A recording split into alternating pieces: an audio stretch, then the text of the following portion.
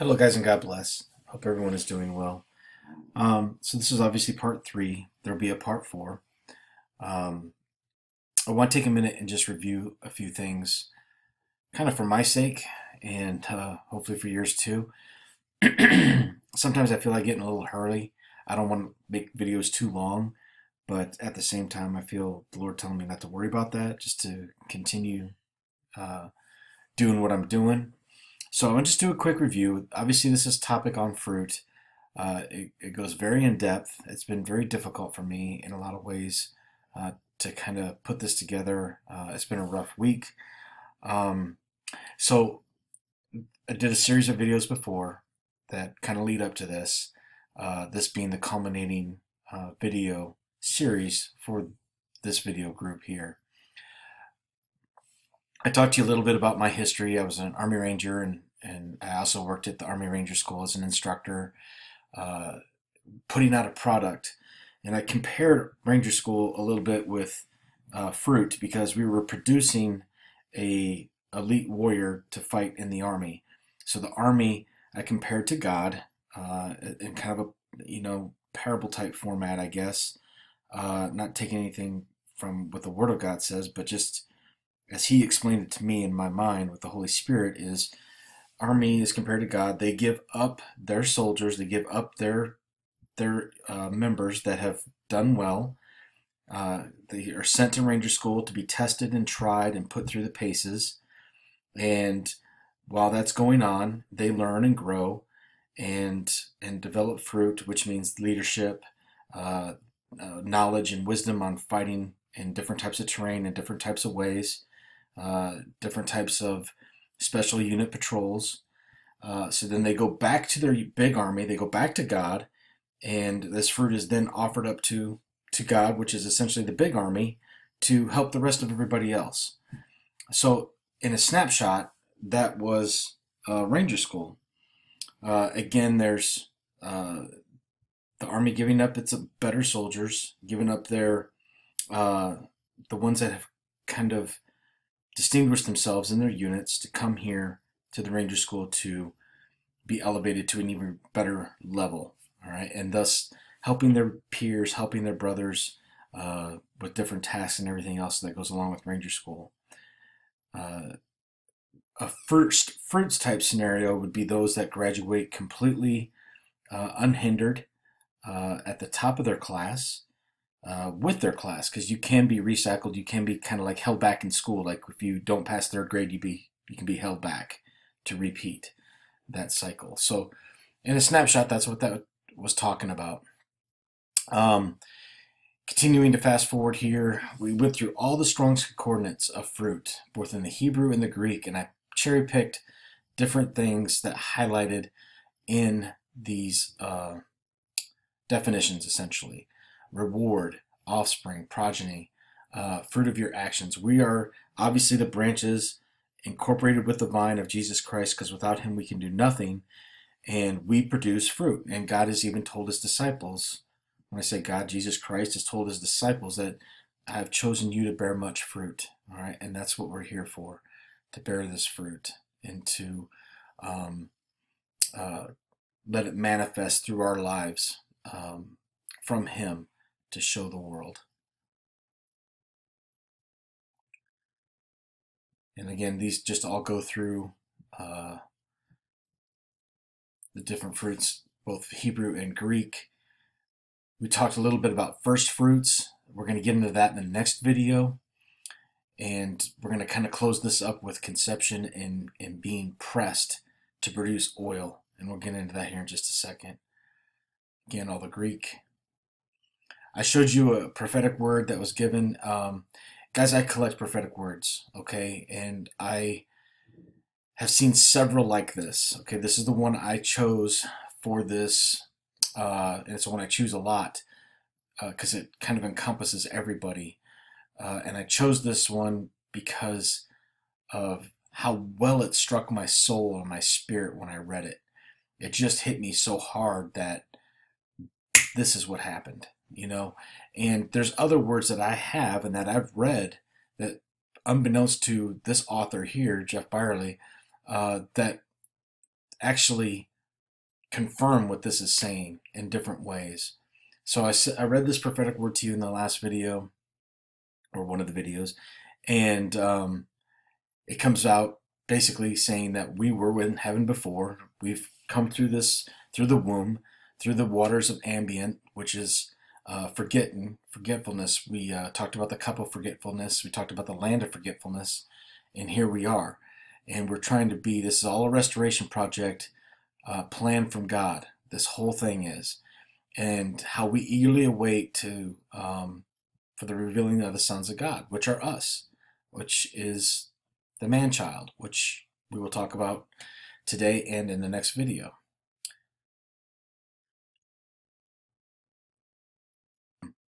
The archangels, we talked about the different people here on earth, the lost, the backslidden, the bride of Christ, and keep scrolling through here. You've not chosen me, but I've chosen you to bring forth fruit. That's what we're here for. And we talked, if you want to really learn about the man-child, read Hebrews 5, 6, and I believe 7. And that gives a great picture of exactly what they go through. And it talks about the infirmaries. It talks about the heartache, the pain, the bitterness. It also talks about the work and the labor of love. That's exactly what producing fruit is, the labor of love. For our brothers and sisters, we want them to wake up. We want them to know what we know. We want them to have understanding. We want to help them have understanding with what the Word of God is completely about, and have understanding why they are here and who's Jesus and who they are. And it's revealing the whole truth is the labor of love. Okay, guys, let's get started. I'm going to go ahead and pause. We'll keep going here. Real briefly, right here, happy is the man that finds wisdom and the man that gets understanding. We're going to talk about this word happy here in a little while, probably in the next video. For in much wisdom is much grief, increasing in knowledge increases in sorrow. And that is definitely true. So here we go, guys. Let's get started. Okay, so people like to speak of love.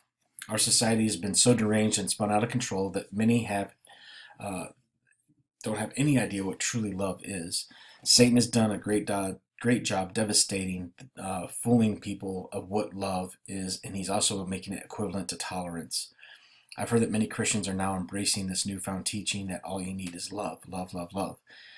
That's because God loves unconditionally and is accepting of you no matter what. Okay, if this was the case, we would all still be in heaven right now.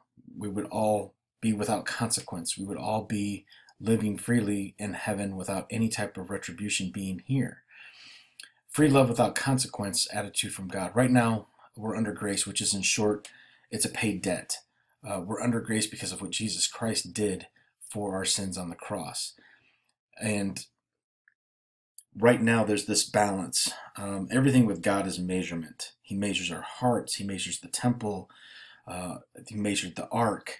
All these things, the ark inside the temple, also Noah's ark. I mean, everything is equivalent to being measured. And when Jesus died for our sins, paid for our sins, all of mankind, it's a done deal. We're under this grace, which is going to end very shortly because in my opinion, and I'll state it as my opinion, I don't know if there's a verse that backs this up, but my opinion is because once everything is been paid for, there's becoming a point of where it's overflowing. And I know the Lord has talked about this cup of filth overflowing in America, and that's exactly what's happening. Is people are using grace as an extension to live a sinful lifestyle. They're using it as an extension of not having to deal with God's anger and all these different things. So although yes, love is without consequence, you can go to God right now, no matter what sins you've done, plead with him, plead with him in repentance and come back to him.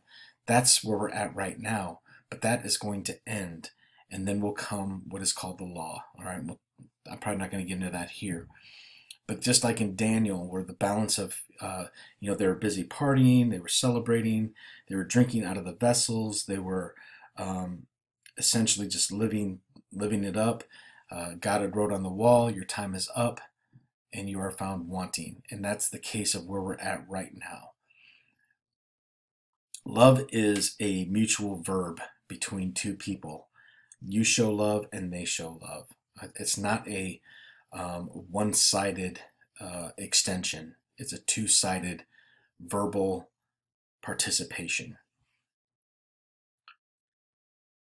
In Matthew 25, because this leads right into Matthew 25, if this was the case of love being just a one-sided, going to come and get you and take you all, it's not showing the five unwise were not showing God the relationship. They were not having a relationship with Jesus Christ. It was all a one-sided thing, as they thought. And this is where you get the phrase, I know you not. When the door shuts and the unwise go looking for oil for their lamps, they want to know what's going on. They're going to be walking in the darkness and they're not going to know what to do. So what does love have to do with wisdom and fruit? Moreover, why do the wise leave and the unwise stay? It's my opinion that there was no relationship present there. It was a one-sided relationship. Jesus Christ extending his arm, extending his hand out of love to take them. However, it was not reciprocated back to him. There was no relationship. There was no consummation. There's no conception. There's no fruit that was being born. There was nothing that was attributed to the fact that they wanted anything to do with him except for the fact that they believed. A bride would rather, would a groom come for a bride that is not intimate with him? Or would a groom come for a bride that wants to know him, wants to be intimate with him, wants to know everything about him, wants to know what's going on in the world, wants to know the whole truth, which Jesus Christ is, the way, the truth, and the life? When love consummates and conceives, it raises up and eventually brings forth a child, which is fruit. A true marriage founded on God will produce fruit. Just like Paul says in 1 Corinthians 13:4, patience, kindness, not rude, not self-seeking, the fruit that distinguishes your marriage from other marriages. So a true marriage will produce good fruit. All these different things. There will not be adultery. There will not be, selfless acts. You'll place the betterment of the marriage first and foremost, which of course leads to consummation, conception, and children. Because when you have all these things, then you're intimate with each other. Now, I believe the Lord showed us something very special on the 28th of November, 2013. This was a time that, in my opinion, started a great release of heavenly wisdom. Yes, there was heavenly wisdom. Proverbs 1:20 is a good verse to look at that cries out for people to listen.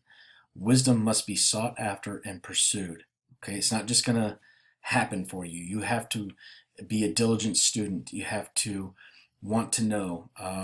It is the glory of God to conceal a matter, but the duty of kings to reveal. Or it's a glory of God to conceal. Let me pull it up. It is the glory of God to conceal a matter and the duty of kings to search it out. That's what I'm trying to say. So wisdom must be sought after. It must take effort. You must be diligent. You must be willing to sacrifice and willing to put time and effort into learning who he is. It's not just going to be a handout, essentially. So on the 20th of November 2013, comet I, Son of God, hit the sun. It was supposed to have made perihelion, which means kind of slingshot around the sun. The comet was huge. It was 186,400 miles long.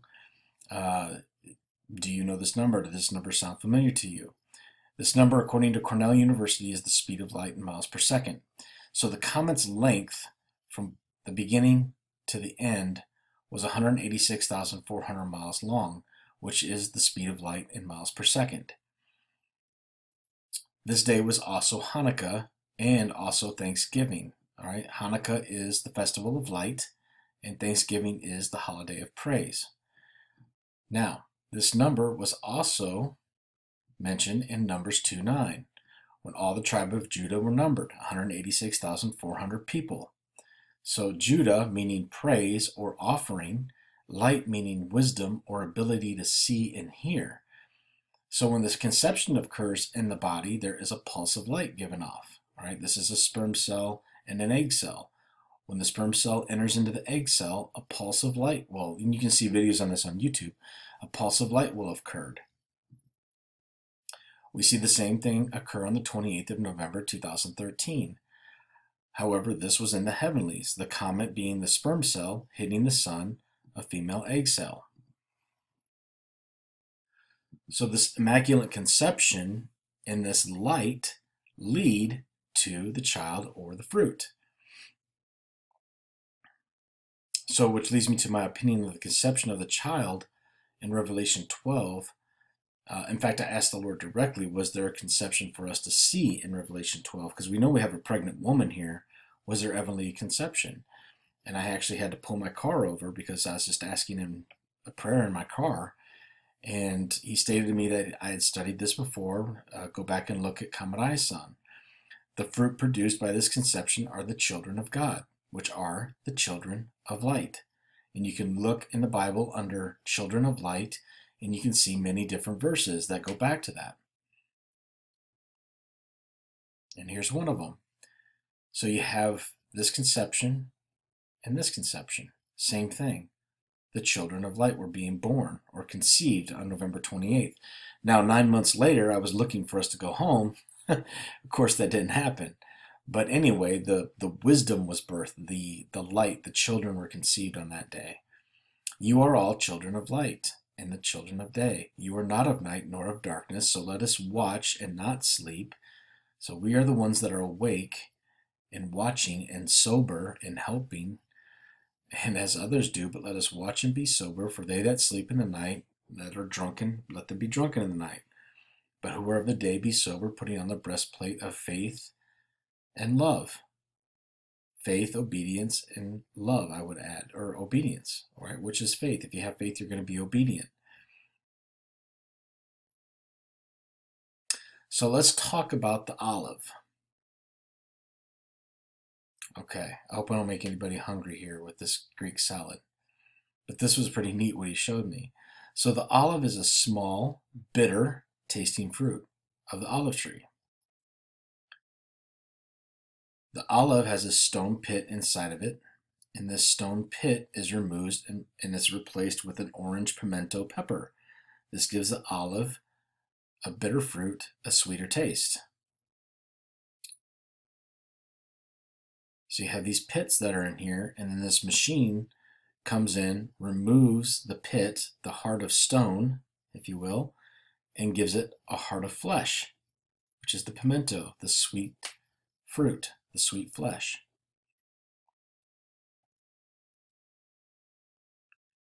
The flesh of a pimento is sweet and succulent, more aromatic than the red bell pepper. And this verse came to mind again. A new heart I will also give you, and a new spirit I will put within you. And I will take away the stony heart, right here, out of your flesh, and I will give you a heart of flesh, which is the pimento, the sweet flesh. And I will put my spirit with you and cause you to walk in my statutes, and you shall keep my judgments and do them. And you shall dwell in the land, which is heaven.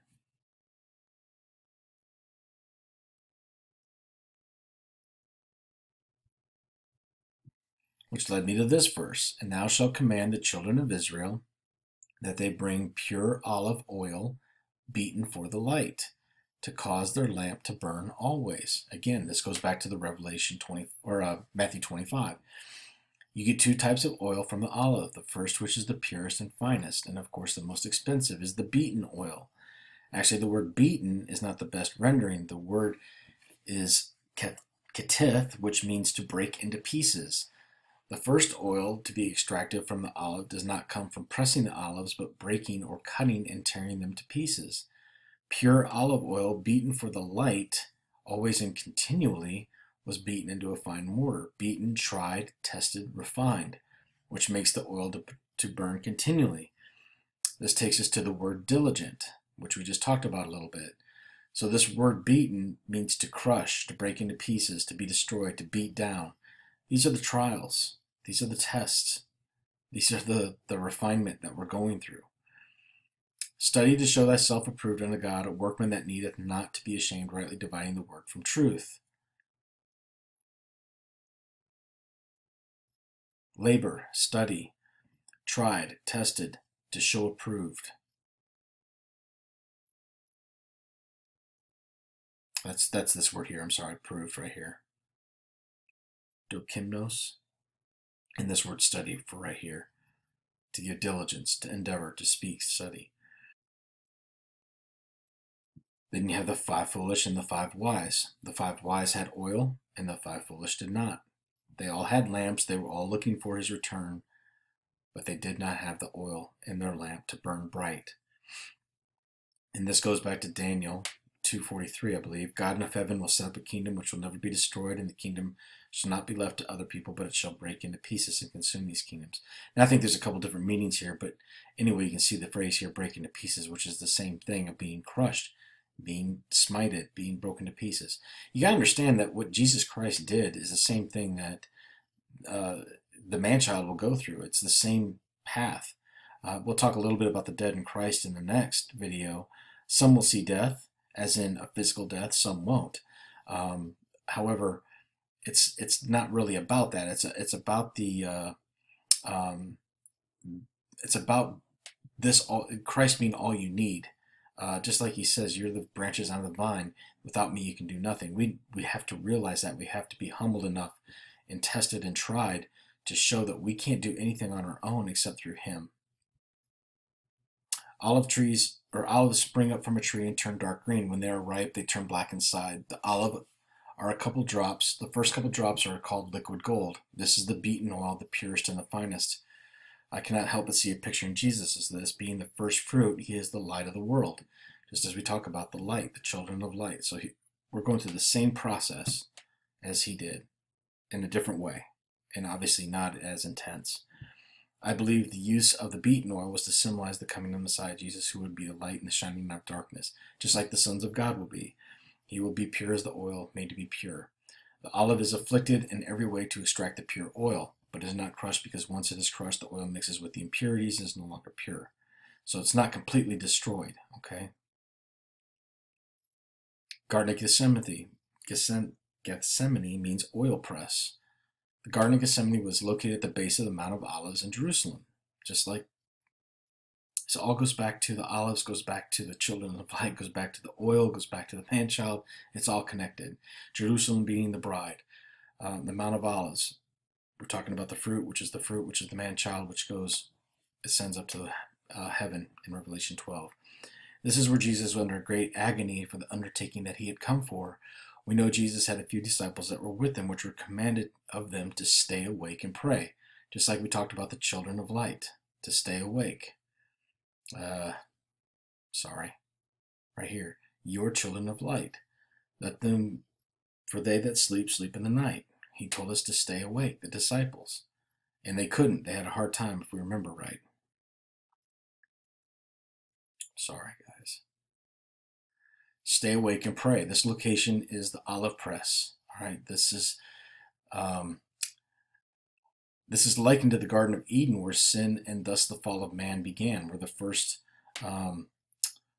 fruits were produced, where you had the seed of the enemy and the seed of the woman, Cain and Abel, requesting that the will of the Father be done. And this is what it's all about. It's, Jesus had a heart. He prayed and asked the Father if it is possible, not to let him drink from this cup, but his will, the Father's will, be done. And sometimes we don't understand. Sometimes it's very difficult. Sometimes very hard. Sometimes the trials are so great, and we're like, why are you allowing this to happen, Father? Please give me the strength. We don't want it to happen, but we accept that this is for the betterment of some other cause, that the Father is doing this.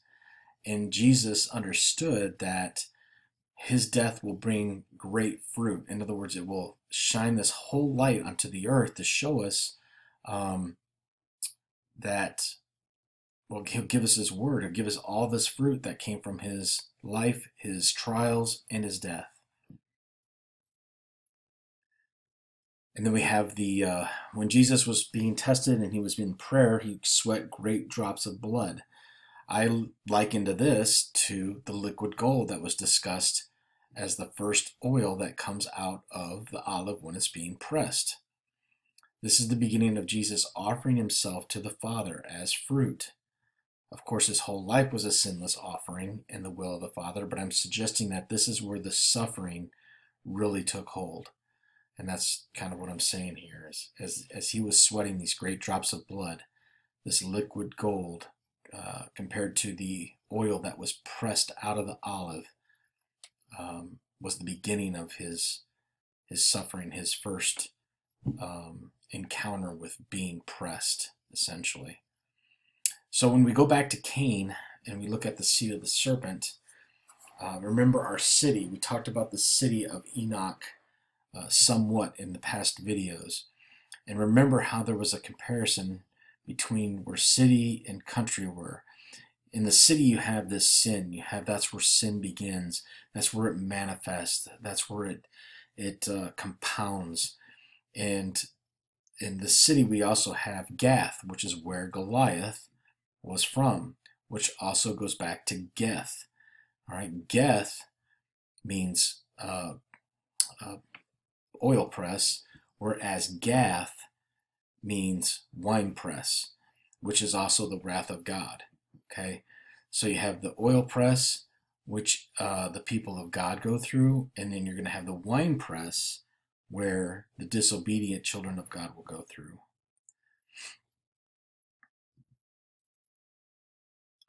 So New York, along with other states, have just decreed that abortions up until birth are acceptable. When you look at this closely, we see that earthly things also try to, or do, reflect spiritual things. And this is exactly what's happening in Revelation 12. You have the enemy, the Satan, standing before the woman to devour her child as soon as it's born. That's exactly what's manifesting in reality. Well, I won't say reality, but what's manifesting here in the earth.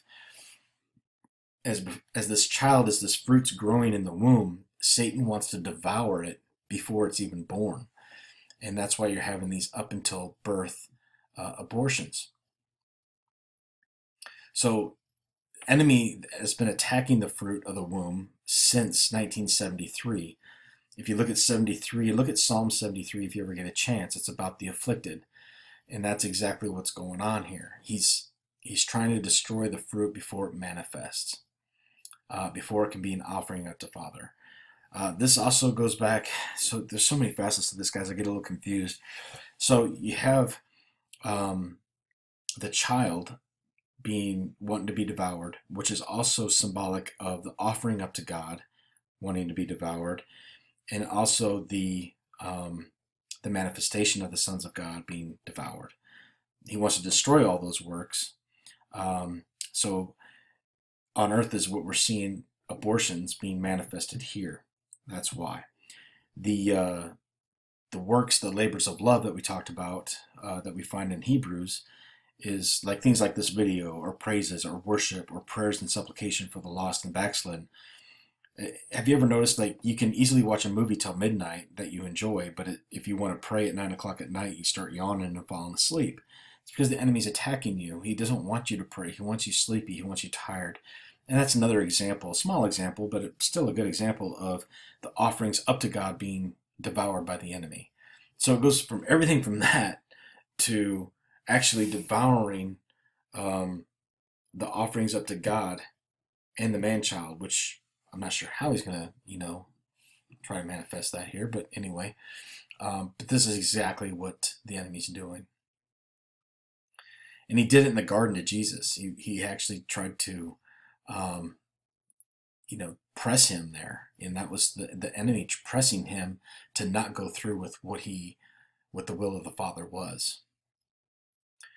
So he wants to devour it all. Videos, prayer, supplication, praise. My bigger point is this: we need to be, we have been led in and have diligently shared what was being shown. This fruit will come to ripeness once events occur. Again, it's a birthing. So, for example, during 9/11, everybody went to church, started reading their Bible, searching for God. What's going on? Why is this happening to America? Where did we go wrong? It's going to be the same thing that I use this videos or whatever for example. So when events occur, people are going to want answers. They're going to want to know, and that's going to be the birthing. So once that occurs, they're going to be searching for these things. And he wants to devour those things before they can get to the people to produce more fruit.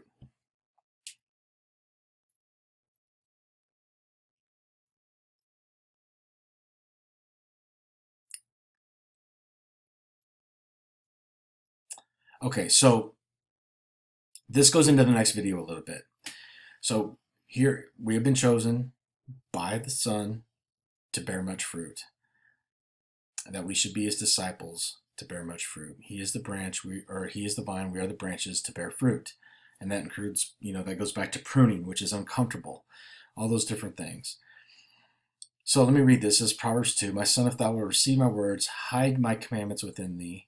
All right, so this is the having the laws of the Lord on your heart, and incline thy ear to wisdom, and apply thy heart to understanding.